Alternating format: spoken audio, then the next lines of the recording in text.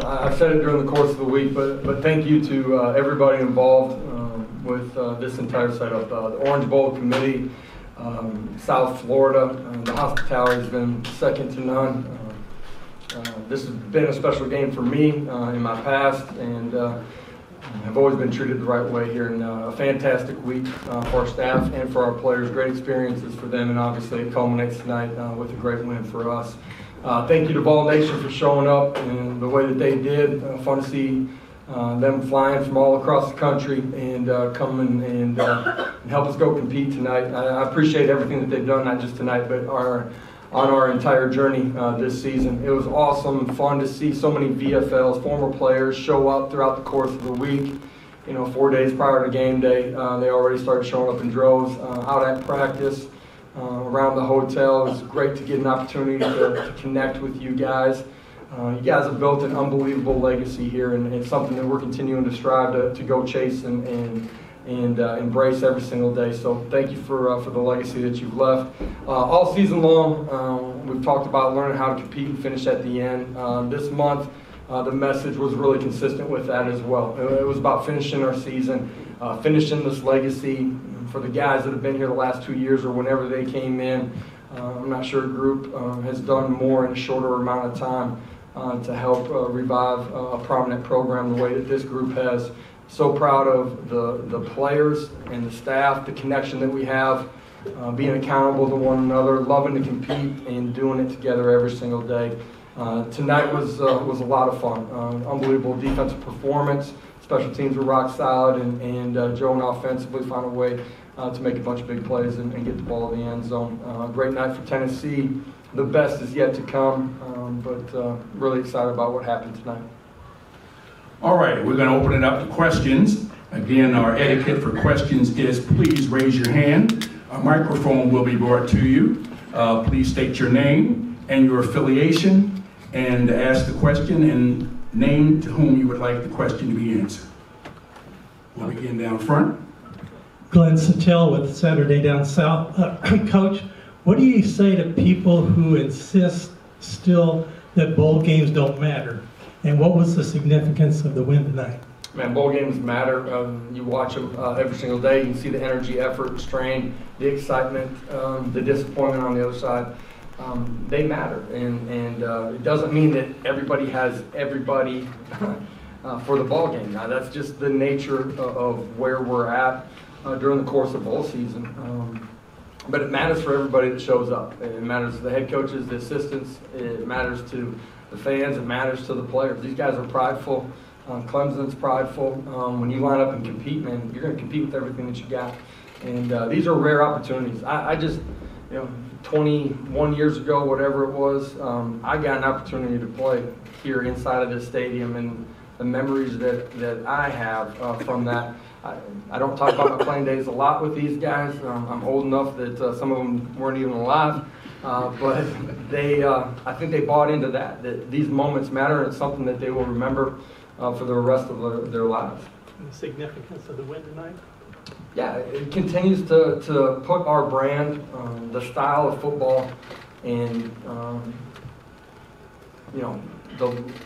it's a legacy moment for the guys that are here that are graduating, but it's a springboard for us moving forward. Again, our brand is out in front of everybody. I think we've beaten 3 out of the last 4 national champions during the course of this season. 11-win season, which hasn't been done since 2001. There's so many positive things, so much momentum inside of our program that the entire country, our players, our fan base, recruits, can see the trajectory of where Tennessee is and where it's going. And tonight's a big night. Joe, I got 2 questions. First one for Joe, Austin Price, Fall Quest. You're just such a cool, calm guy, and it doesn't ever seem like anything rattles you. Tonight, you kind of had it all on display. You had the touch ball to Roane late, and then a couple of seeds that you threw for some scores. What were the emotions like for you when you're making those passes? Pretty much got to stay calm.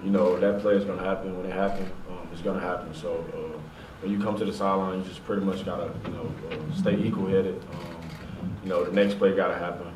you have to move on to the next play, the last play. You can't go back and change it after it's done. So after those couple footballs that was thrown down the field, I was pretty much just humble, you know, as I always am. Just pretty much just, I mean, I smiled a couple times, but it's fine.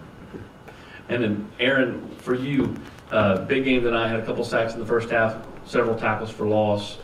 Talk about your kind of growth as a player as you continue to hone your craft at linebacker. Yeah, it's just buying into the coaches, listening to the coaches. You know what I'm saying, loving on the teammates. My teammates pushed me, bro. I couldn't do it, you know, without my D-line and my back end. So, you know, man, just shouts out to them, shouts out to the coaches. You know, they keep me going. This question is for Joe Milton. Joe, you coming from Pahokee, Florida, representing South Florida here tonight at the Orange Bowl and being the MVP. How does it feel doing it right in your own backyard? It feels great. I've pretty much been talking about it for the whole month. Ever since we figured out that we was coming down here, it was a statement game for Tennessee as a team, also a statement game for me for playing home. Adam Sparks, Knox News. For Josh, right here in front. Joe was sort of filling in for Hendon, Squirrel for Jalen. To some extent, Aaron was making plays maybe that Jeremy would make during the year. You have three guys here that all step forward. What's the philosophy that you have that where you can plug and play and still stay at this elite level? Next man up. You can phrase it however you want to. That's not coach speak. We talk about it. We live it every day. We talk about competing the right way and preparing for your opportunity. You don't know when it's coming. You got young guys that continue to get better. I think the fact that our guys love being in the building, they love learning and growing, they enjoy who they're doing it with, allows us to continue to take strides individually and then collectively as a football team. And man, like where we started and where we are now in that way is so different. And we got good young players. We're losing some really good veteran guys, obviously, but the future is freaky bright for Tennessee football. Joe Rich from The Athletic. Actually, for Josh and Joe. Joe, it looked like you were looking for Hendon there on the stage, and then he gets up there and kind of shares that moment with you. I know some of this process, he's been Zooming in meetings. Joey was just talking in the locker room how you guys did the call sheet together. What's this been like, this leading into this bowl game, sharing this with him, and then again for both of you on just kind of his presence still as part of this team even while he's been hurt? You got it, because I kind of checked out. I'm not going to lie. I thought it was to you. We're going to have to repeat the question. No, you're good, you're good. For me, me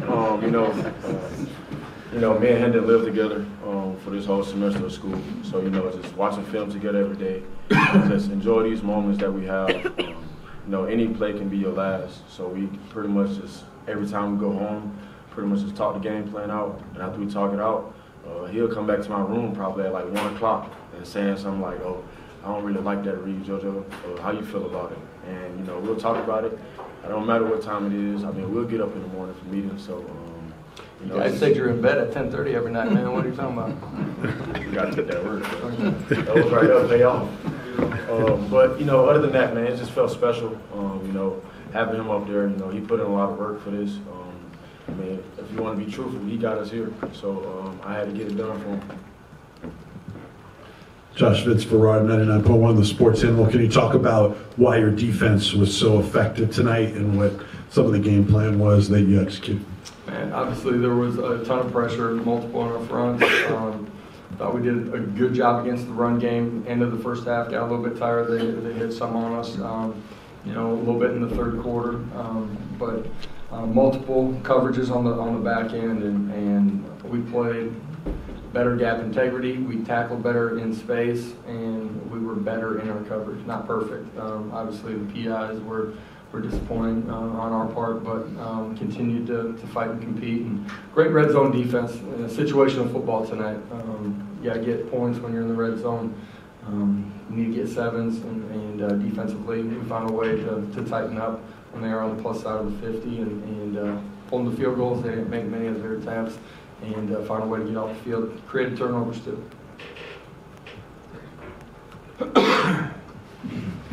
Samantha Cassano, with Local 3 in Chattanooga. This one is for Coach Heupel. Kind of going off of that, the Tigers were held without a touchdown for just the second time this season in the first half.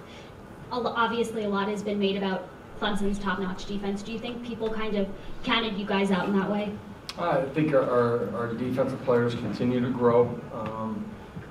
We had guys that were playing in the middle part of our defense, more reps than they had been during the course of the season. It's a prideful group. We continue to get better. There's some youth back there. The fact that we had more health in the secondary with more opportunities to practice allowed those guys to go out and play in a better way.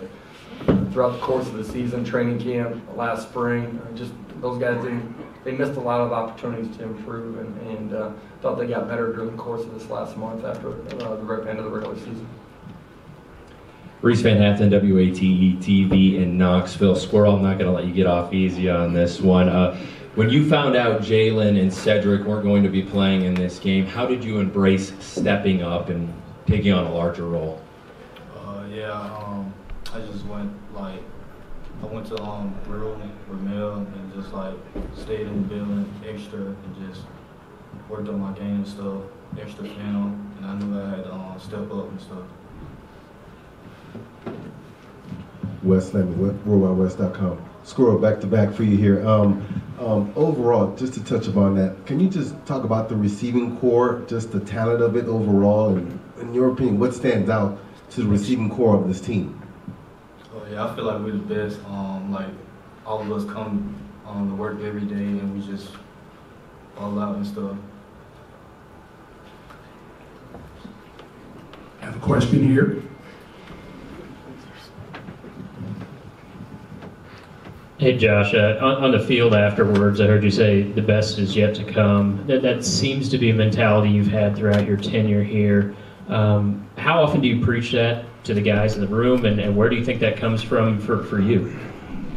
Well, I know that where we started, where we've gotten to, but there's so much left out there for us, and that's in individual habits. It's us continuing to improve it in communication as coaches, refining what we're doing inside of our building as we continue to develop depth inside of our program, recruit.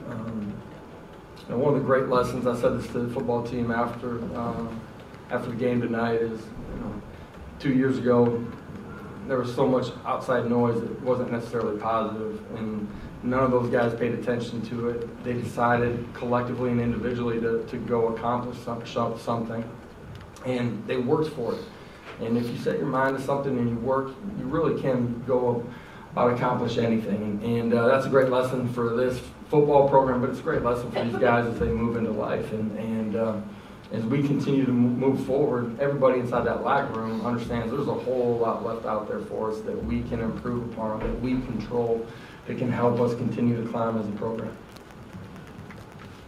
All right, Josh, I'll throw it back at you. The previous question is Hendon Hooker and just zooming in for meetings as he's out, had his knee looked at and just being a presence here. What does that mean? What has just he meant in the last 2 years?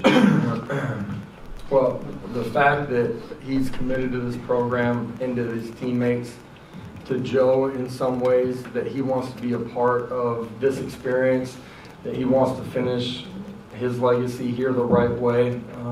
I think it speaks to everything of who he is. And this program has climbed, and this is not taken away from anybody else inside of the building, me included.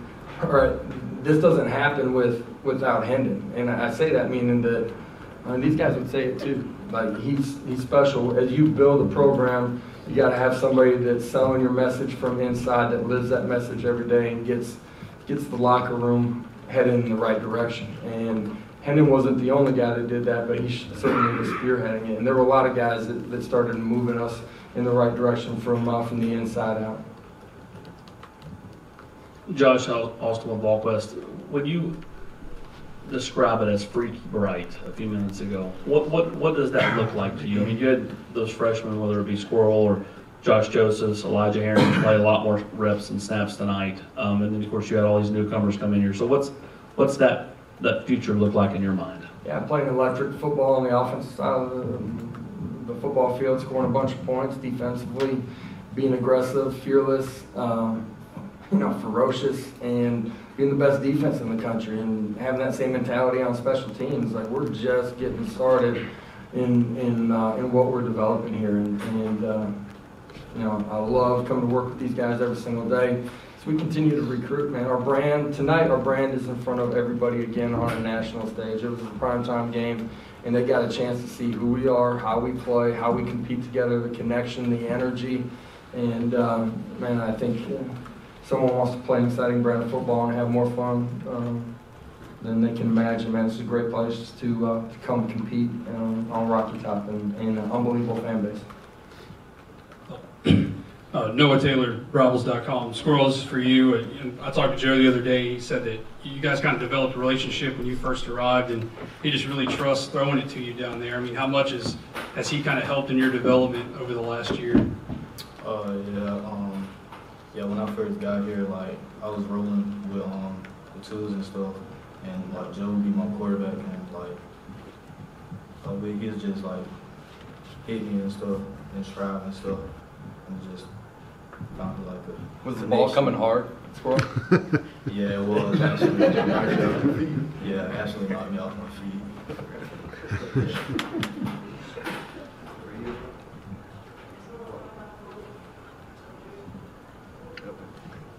Wes Rucker with 24/7. Question for Aaron. What was different defensively for y'all until Clemson got to scoring range, and once Clemson got to scoring range? It just looked like two different defenses in some ways.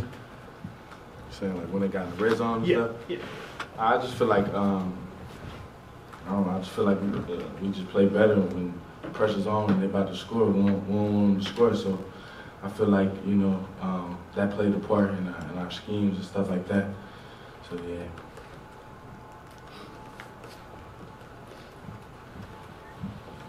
Squirrel, back to you again. Kind of a funny one. WATE, Reese Van Haften. But have you realized how much, back here, sorry. Have you realized that your name is buzzing on social media because your name is Squirrel?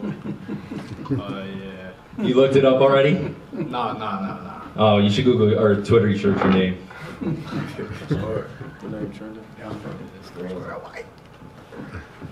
Joe, you said that this was a statement game for you. What kind of statement do you feel like you made? The ball's back on top. So. Josh, what do the next few weeks look like for you? Obviously, after the season's over, a lot of changes. You got hires to do, rosters, who's coming back, all that kind of stuff. Can you walk us through that? Yeah, I was going to try to enjoy this more. You still can. Really? I'm going to enjoy a couple of days with my family while I push forward on some of the problems that are the issues that you already talked about. We got recruiting 4th through the 8th, and we'll move forward on staff and all those things here as the beginning of January unfolds. Brian Armstrong, News 12 Chattanooga. You said, this is for Josh, you said that getting back in the rhythm of calling plays wasn't going to be an issue. Was it? First of all, we got a great staff. Joey Halsley does a fantastic job. Glenn Ellerby does a fantastic job. Those guys have been with us forever. Tonight, we probably weren't great balance early on, but some of that was what they were doing on the defense side of football. So. Do we have any other questions? We have one in the front. This question is for Coach Josh Heupel. Let's talk about some of the greatest memories that you have from this season, because there are a lot of them. Yeah, you think back about this season with this group of guys, finishing it the way that we did here will certainly be a great memory. Some of the huge wins during the course of the season inside of Neyland Stadium, Alabama, Florida. As much as anything, though, you really do remember just the daily interaction and the journey that you're on with these guys every single day in the meeting rooms, out on the practice field, eating dinner with these guys. The further I talk to them a lot about it, and I say that because of my playing days, Randy. When I look back on those days, like it's not just the playing that you remember. A lot of it's just the small interaction, the moments that you get a chance to hang out with your brothers. And it's been a really special journey here with these guys this year.